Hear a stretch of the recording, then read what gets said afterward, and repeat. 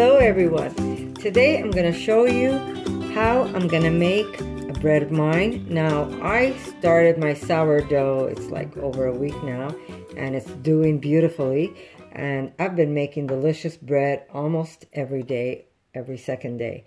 Today I want to make a bread for an aunt of mine, and unfortunately I don't have time for it to do the whole step where you keep it in the fridge overnight, because that's what you do with sourdoughs. When you make a sourdough bread, the longer it sits in the refrigerator, the more the flavor is intense and the more delicious the bread is, easier also to digest. But because I want to get this bread to her earlier than what the plan was, I'm going to add a little bit of yeast just to get the bread going. It's going to be delicious bread no matter what, so I'm excited over that. I'm going to start off with, since I'm not using bread flour, I want to add a little extra gluten to my flour. So I have a plate here that I am going to add, here we go, 1 cup of flour. And we're just going to add, I'd say about maybe a tablespoon of gluten. Just a little extra push to give those nice strands. Now, you don't have to. You could just leave it without the gluten if you don't want. But since I'm making the bread, I like that extra gluten in the bread. So I'm just going to mix this up a little. Here we go. And we'll add this to our water later. And right now, what I'm going to do is I'm going to take a little bit of my sourdough starter. I've been pushing this mixture down. The other day it was like overflowing, but look how beautiful that is. I'm not sure if you can see it. So I'm going to put some of my starter. This is going to help with adding flavors. And now, since I took some of my starter out, I'm going to add more flour later on. But for now, I'm just going to start off with about a couple of tablespoons of my sourdough, and to this I'm going to add some warm water. And this is how I normally make bread. I make it from scratch.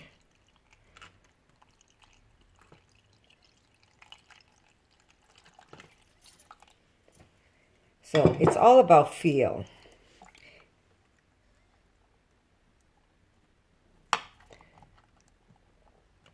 And it's very easy. Once you start making bread this way, just so much better. And I am going to use my hand. I just want to give it a good rinse.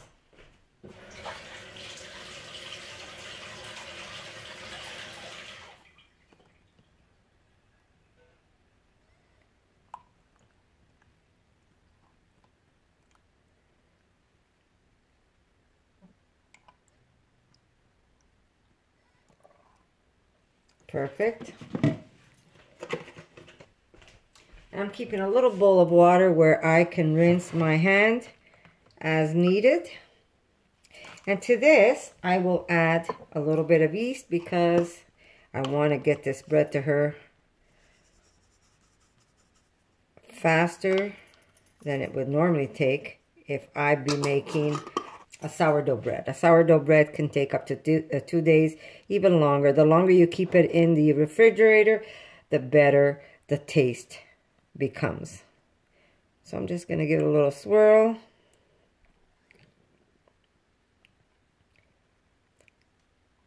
I can even add maybe just a little extra. Just a little. Look at the beautiful bubbles. Just a little extra.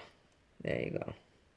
And that's another trick. If your sourdough floats, you know that, see how it floats around? You know that your sour starter has a good amount of yeast in it.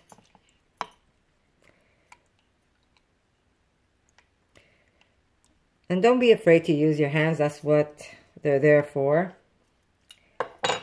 And to this, we're going to add that 1 cup of flour. And we're going to add another cup. And because she loves cornbread, I'm going to add some corn flour to this.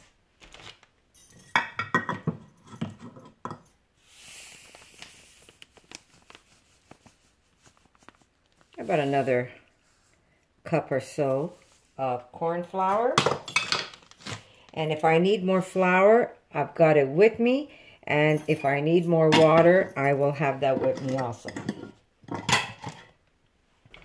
just going to put a little bit of maple. I'm going to put just a little bit of maple. There we go. And I'm going to put just a little drizzle of olive oil. There you go. You don't need that much. And we're going to start. We're going to put the salt later on. But we're going to start in the middle, and we're just going to slowly just squeeze and work that dough in.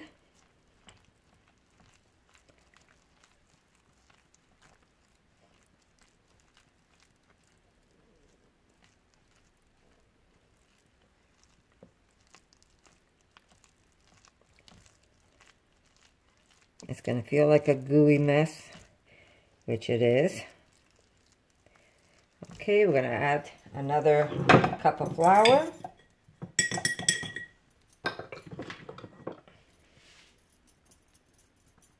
Going to start off with just a half for now. And if we need more, we'll add it. And you're going to see as you're working this,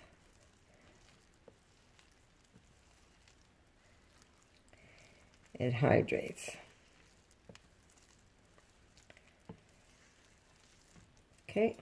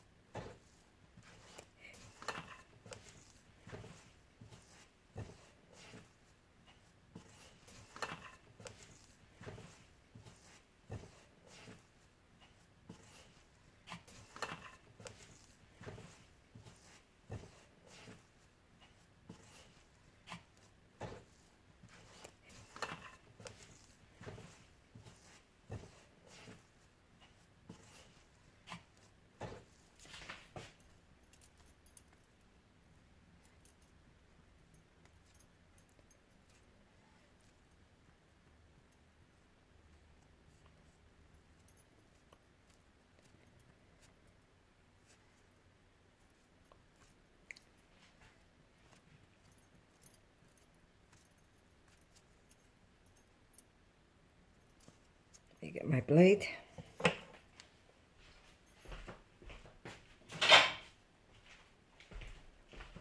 There we go. A lot easier this way.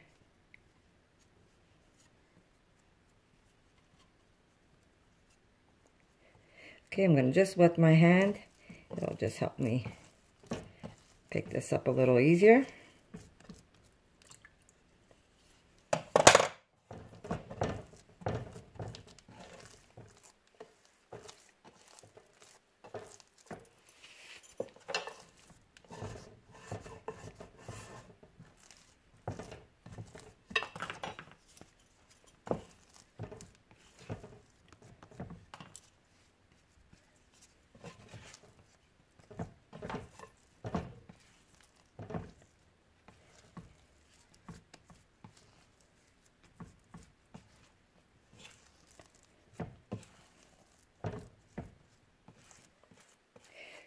Okay, we're just going to let this rest.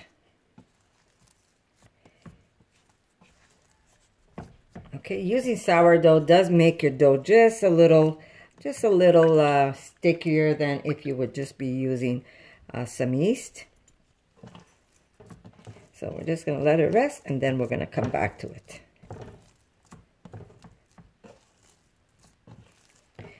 Now again, because I'm added yeast to this recipe, it's going to rise a lot faster than if it was just sourdough. Sourdough does take longer for it to rise.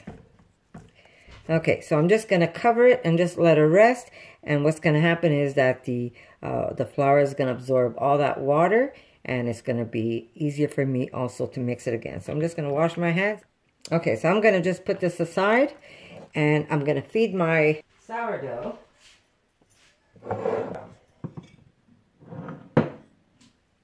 So I'm going to put 1,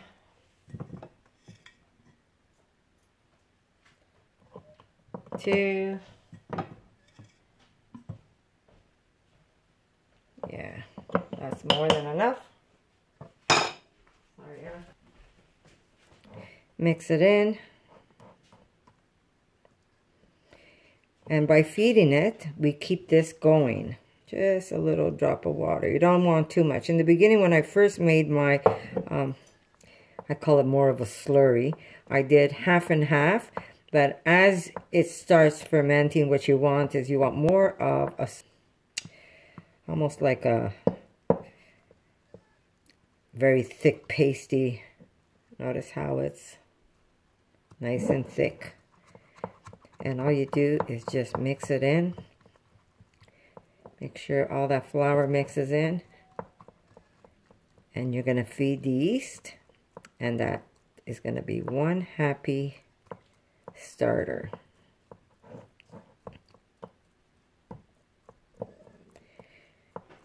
Now, someone mentioned that their starter is making mold. Your starter should not make any mold. It's very rare that it happens.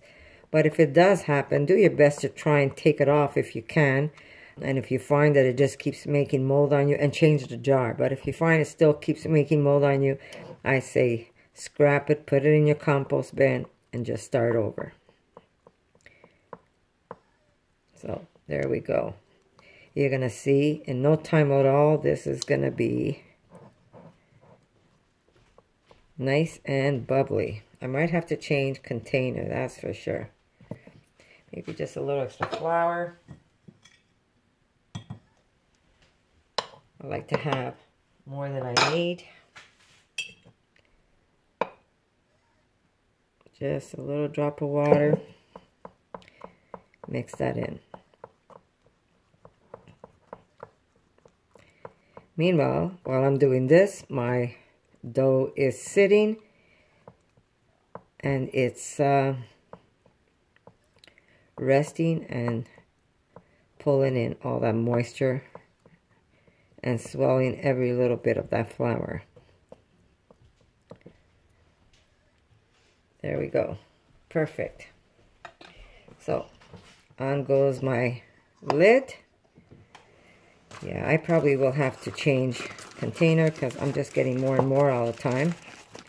Either that or I've got to keep making bread. Okay, and off to the side it goes where it does its magic. Okay, I'm going to keep the water here, not that I might need it. I've got my spatula in my bowl of water in case I need that. Wipe off the counter, and I'll see you in a few minutes.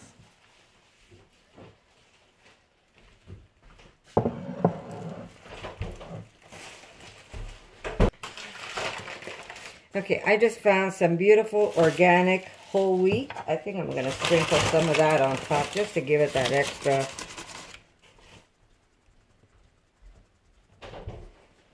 That extra.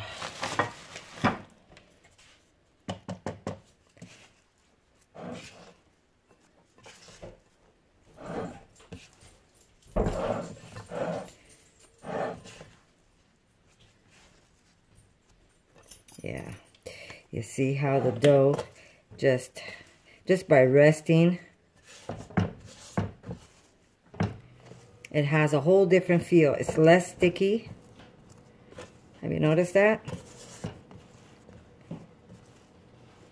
This is perfect. So I'm going to let it rest a few more minutes, and then I'm going to give it a good knead.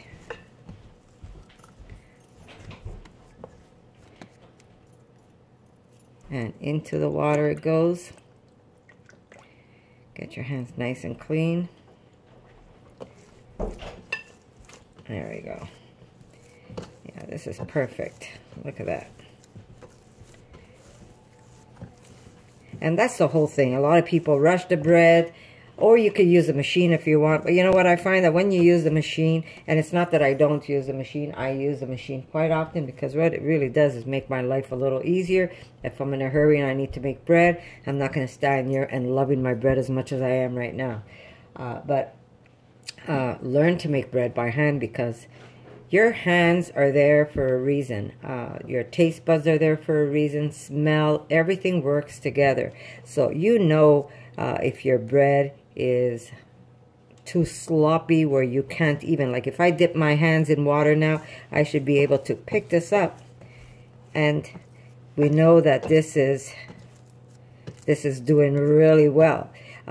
If I wet my hands and as I'm mixing, it's just like sloppering everywhere, you know you're going to need a little extra flour. So by doing things by hand, you're just becoming more knowledgeable of bread making. You have more of a connection with your food. And remember, you love your food, everybody else is going to love your food with you. So that's the trick and the magic of good cooking. So like I said, I'm going to just let this rest a little more, and then we're going to just give it a little knead, and we're going to knead it more than once until we do that final rise, and then we're going to cook it, and we have a nice loaf of bread. So I'll see you in a bit.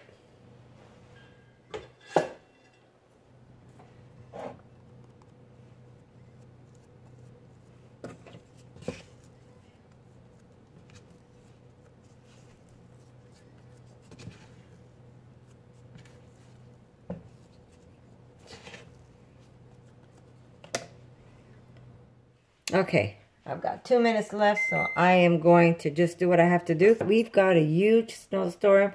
They were saying up to 50 centimeters of snow.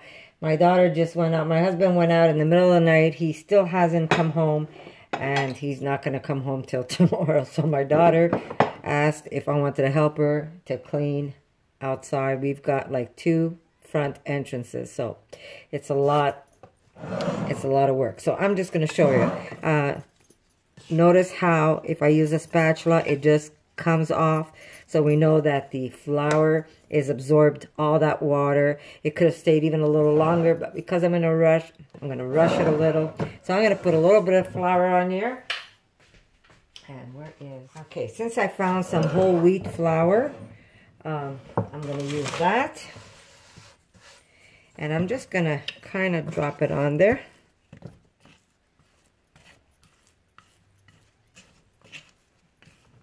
And you don't have to really work hard at this. If you let the bread rest, you really don't have to work hard at making bread. It's just a matter of folding. There we go. There we go. It's just a matter of folding your bread in. It really doesn't have to be overworked either. There we go. So now what I'm going to do is I'm going to cover this, and I'm going to come back in about 35 minutes, and I'm going to refold it. We're just going to keep refolding this bread until it does its magic. So I'm going to see you in about 35 minutes. Okay, guys.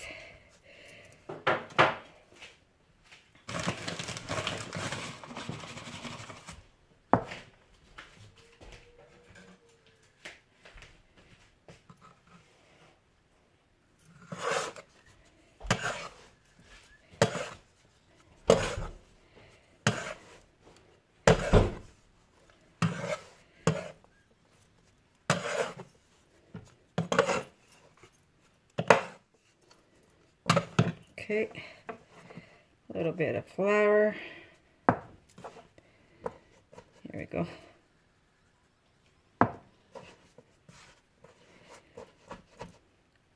Cover it again. See you in 35 minutes. We're going to put a nice amount of salt on this. I could have put a little earlier, but with my daughter calling me to clean the snow. Where is my salt? Here we go. My daughter kept saying, "Are you going to come out and help me, Mom?" So I kind of forgot to put the salt. But when it was still in the bowl was a good time. After it rested, like for 10 minutes. That's a good time to put it. But I'm going to make it work anyhow, right? We're just going to have to knead it a little more often. I was hoping I didn't have to knead it.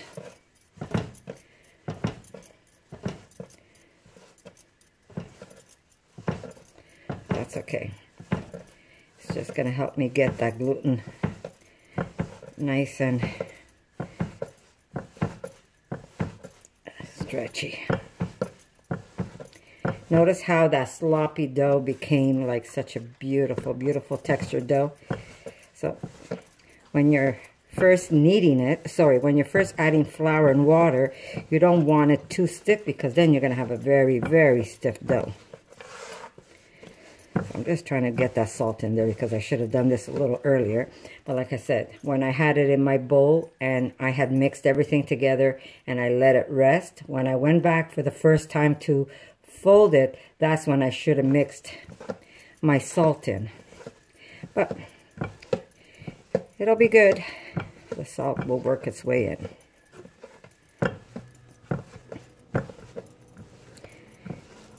Always keep a bowl of water in case you need it. But at this point, everything is just so put together that you really don't need that water. Make sure your board is always floured.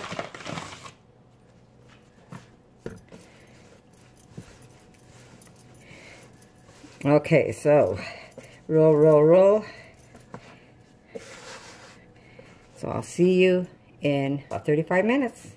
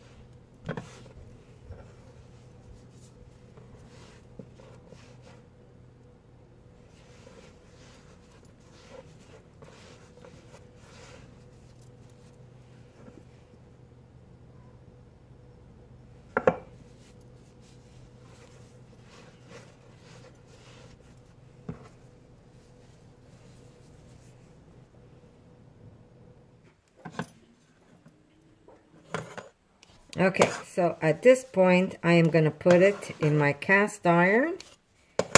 And I'm going to let it rise in there until I'm ready to cook it. So there is my beautiful, beautiful ball of bread. There we go.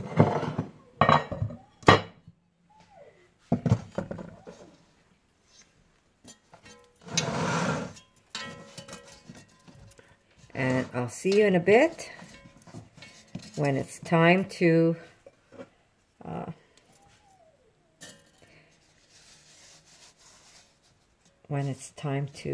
cook it. Just like a baby. Except we don't put babies in the oven. Oh, you silly goose, Erica. Me? There we go.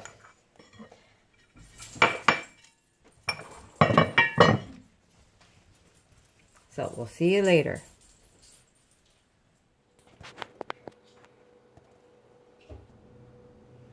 Okay, we're gonna check this bread and see how it's coming. Oh my goodness, isn't it beautiful? I'm just gonna let it rise a little longer, and then we're gonna put it in the oven, and I'm gonna show you how it looks. I'm gonna score the top later on, and it's gonna go into a 500-degree oven for 30 minutes, and then I'm gonna uncover it and let it cook for at least another 7 minutes with no lid on. But I will put the lid on this. But I will let it rise a little longer. Okay, here we go. And now you're gonna need a razor, one of these razors, and that's just gonna help make just a beautiful sharp cut, so we can decorate this beautiful bread. And maybe we're gonna do some leaves.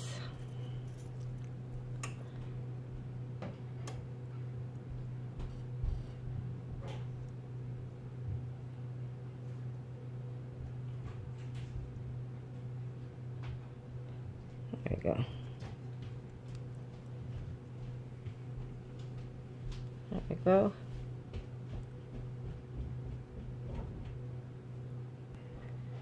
And into the oven it's going to go. 500 for 30 minutes with the lid on, and then we're going to uncover it and we're going to cook it for 7 minutes till it's nice and golden. So I'll show you what it looks like at the end.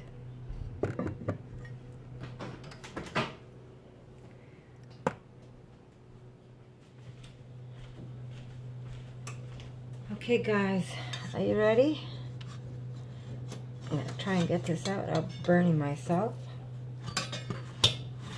And here is my bread. Now, I can't cut this open because if I cut it open, my aunt's going to get a bread that was cut open. I'm going to put some pictures of some of the breads I make, and you have an idea what it looks like inside. But there you go, very easy, very simple. I hardly had to work the dough at all. It was basically just waiting time. So I hope you like this recipe, and if you give it a try, come back, let me know what you think. And I'm going to post all different types of recipes that I actually make for bread. So I said 30 minutes in the oven at 500 with the lid on. You will need a Dutch oven. I'm using a cast iron pot with a lid. Remove the lid after 30 minutes. Between 5 to 10 minutes, it depends. This took a little longer. I put a timer for 7, but in 5 minutes it was nice and golden, so I was okay to pull this out. But play it by ear. 30 minutes covered, and then just uncover it and just keep an eye on it between 5 to 10 minutes. So I hope you like it, and if you do come back, let me know what you think. For more videos like this, make sure to subscribe to Connie's RAWsome Kitchen, give it a thumbs up, and share it with your friends.